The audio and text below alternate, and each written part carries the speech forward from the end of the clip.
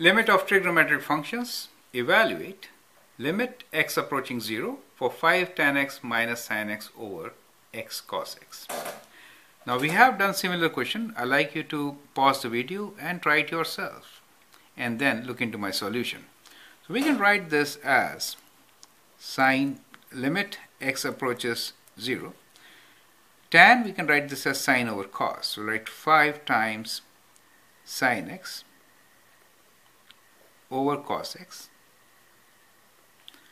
minus sin x over x cos x. Correct? Now we'll take common denominator and say limit x approaches 0. So we have 5 sin x minus sin x cos x over x cos x. Now we can take sin x common, so we get limit x approaching 0. Sin x is common for us. Okay, sin x is common. So sin x within bracket we get 5 minus cos x over x times cos x. Now this now will split, as you can understand, sin x over x. This is what we wanted. So we get limit x approaches 0 sin x over x times limit x approaches 0 for 5 minus cos x over cos x.